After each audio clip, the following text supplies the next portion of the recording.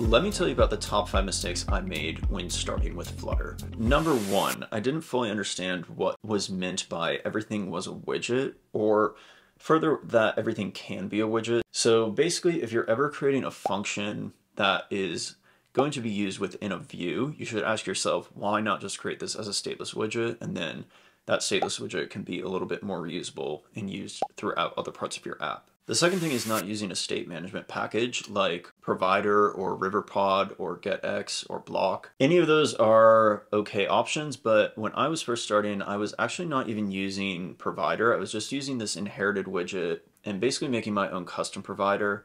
Now that's completely fine and you can choose to do that, but it's much better to actually just use one of these packages that are more full-featured and can let you develop better state management techniques within your app. I did go ahead and start using the actual provider package for a while, and that was great. Definitely a step up from just the inherited widget, but now I've been using RiverPod, and I find that it is a lot better than just regular provider, but I think any of the major state management tools will be much better than just using an inherited widget. The third mistake I made that I spent a lot of time correcting was not using theme data. So Flutter does have built-in theme data where you can mainly set colors and text styles and different theme aspects of your app.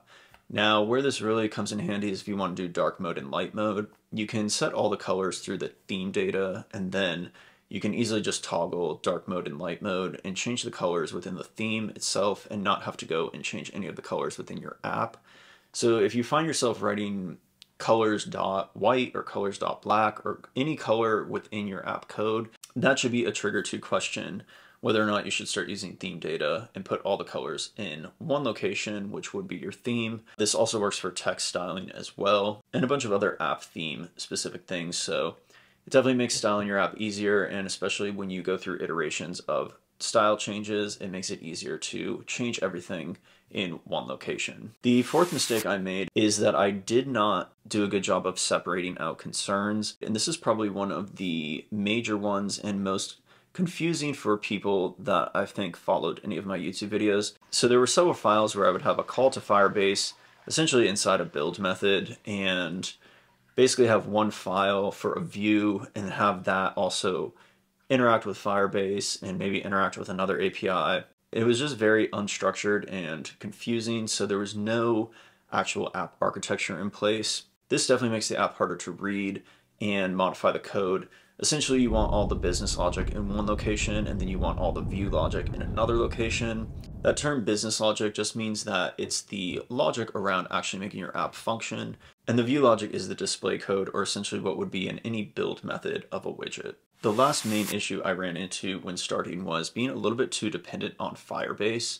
Now, Firebase is great, and especially when you're starting out, I highly recommend using it.